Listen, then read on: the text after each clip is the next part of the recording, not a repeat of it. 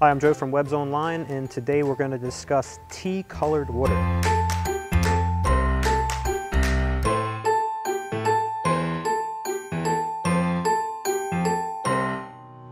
There's only one thing worse than green water, and that's brown tea-colored water. Oftentimes you'll see this kind of pop up at the tail end of fall throughout the winter.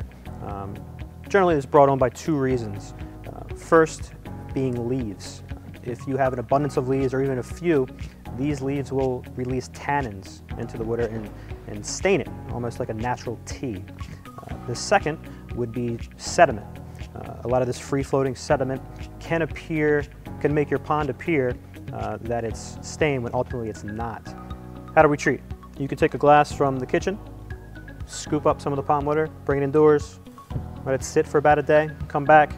If the water is still stained, then you have tannins that have released into the pond water and ultimately staining the water. If you have a high level of sediment and the water is actually somewhat clear, you have the majority of sediment and not so much tannins. Now that we've determined what the issue is, we can treat accordingly. If the water is stained, you can use carbon, which is a chemical filtration. It will actually absorb these colors. And you can basically just put this in a mesh bag. You can put it in your skimmer, you can put it in your biofilter, anywhere where there's running water. If you have sediment, you can treat with bacteria. This will digest and eat up a lot of that organic matter and ultimately leave your pond water clear.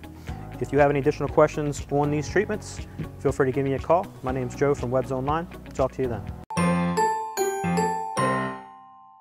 Thanks for watching our video. Don't forget to leave your comments and questions below. We want to make sure we're making the right videos. So don't forget to follow us on our YouTube channel and all our social media platforms.